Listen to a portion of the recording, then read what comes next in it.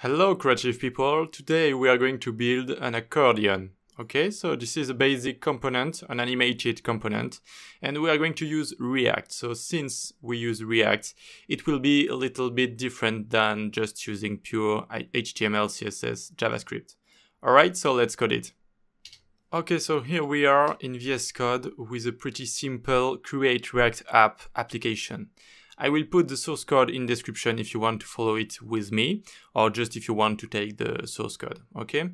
So right there we just have an app.js, completely empty, and we do have a components folder with an accordion folder, and inside it I will just write accordion.js.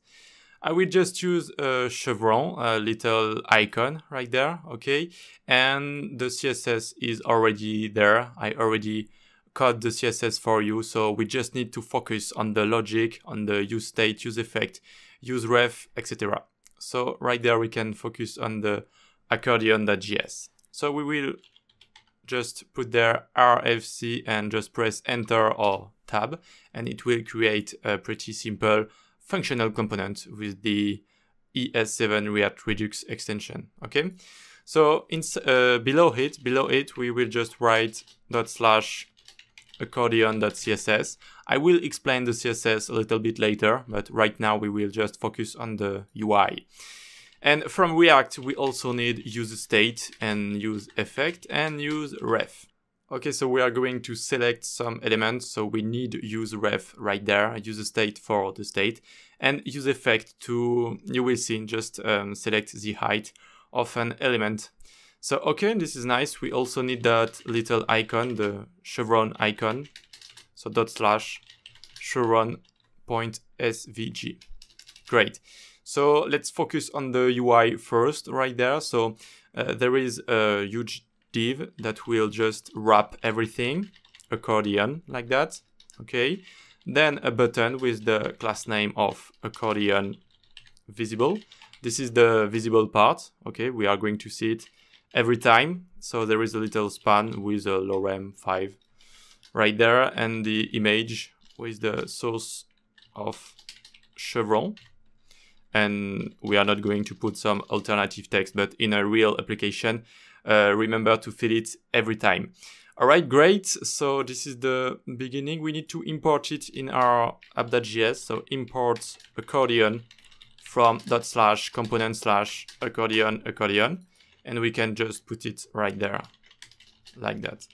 Okay, so great. This is the visible part, and we are going to see it every time because this is the button we are going to click on to expand our accordion. Okay, so right now we can put a div with the class name of accordion toggle. This is the toggle part, and inside it some text with p and lorem 30, I guess. 30, yes, okay. Great. So this is the basic, and right now it's hidden. Why? Because in our CSS, actually it has opacity of 0. Okay, this is the accordion toggle, so it has the opacity of 0, and when we are going to animate it, it will have the opacity of 1 and some spicy transitions right there. I will explain it a little bit later. So now we can start to add some logic to it. So we will begin with const toggle and set toggle. This is a state, so use state, and it will start with false, so we don't want to see the text at the beginning. And also we need the height of the element, so I will use state for this too. So the state is called height L, and set height L, like that. Okay, use state, use state. All right, great. So we need to fit it with the height of the element. So how can we do that? We are going to use the use ref hook. So const ref height equal use ref. Okay, and use effect right there. When our component will render, at the end of the render, when it is totally built, we are going to set height L, and we are going to put the height of something inside of our height L right there. So we need to use the reference first, And what do we want to reference? We want to reference that div right there, the accordion toggle div. So ref equal ref height. Okay. Okay, great. And so inside my use effect right there, I can put something like dollar curly braces ref height dot current dot scroll height, and I will just put pixel right there. So let's see what it is. Okay, so great. What's going on right there? At first, we just take the reference of that div. Okay, so we select it if you want, and it will just be saved inside an object. So you can see it right there if you just console log it.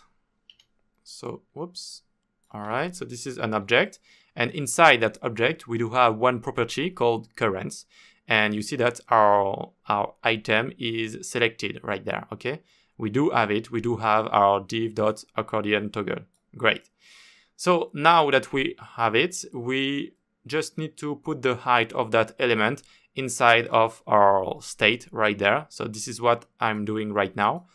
You need to know that the scroll height property from the DOM will just give you the full height of the element with the children inside it. Okay, so right now we can see the accordion toggle right there, and it has an height of 0, but since it has some children inside it, the scroll height property will give us the full height. Okay, I hope you understood me.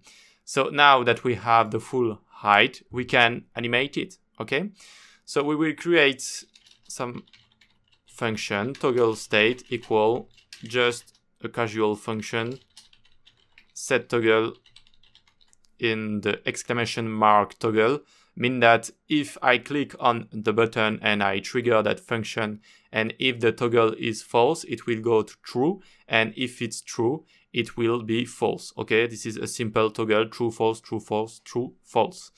So we need to apply on click on that button, and on click it will trigger toggle state right there. So that's great. We can see the state toggle right there if you want. So just console and see, I can just toggle it right there. So this is working. This is great. So now we just need to do some conditional rendering in our class and in the height of some elements. So at first it will be on the class name of the div right there. So I will just put toggle is true, question mark. And if it is, I will just add accordion toggle and animated. And if it's not, I will just put accordion toggle. Okay, this is a simple toggle right there, but the height is not moving. So we can also animate the height and just render conditionally some CSS. We can also do it in with React. So right there, I will just feed my expression with an object, and I will change the height property. And this is basically the same. Is toggle true? Question mark. If it is, I will give the height height, and if it's not, I will just put 0 pixel like that. Okay, so now I click on it and it's working, and I click again and it's working again. This is nice. So I do have my animated class and also my height that is changing. And so my animated class right there, animated, do have a really strange transition maybe. Look, right there, it's the opacity first and then the height. So you see there is a delay right there. And right there, it's height first and then opacity. So when I click on it and I had the animate class, so it's the height first, then text, you see it? Height first, then the text, okay? And when I click back, if you want, there will be the opacity first. So I want the text to disappear first and then the height to collapse. And look up, text first and height then second, okay? So this is the magic trick right there.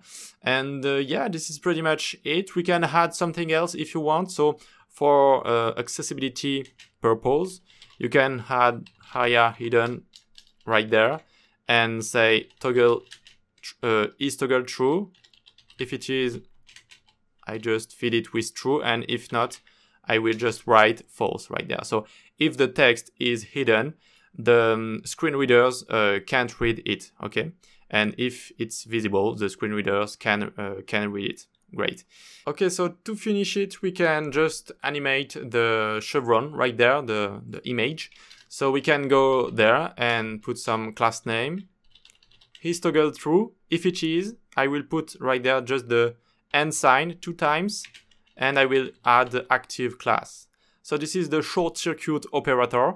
It's not really popular, but it's really effective. So it will just add the active class if toggle is true, and if it false, it will just return nothing. Okay, so it's a little bit like the ternary operator, but for the ternary operator, you will show something for true and for false, and there you will just add something if it's true, but only if it's true.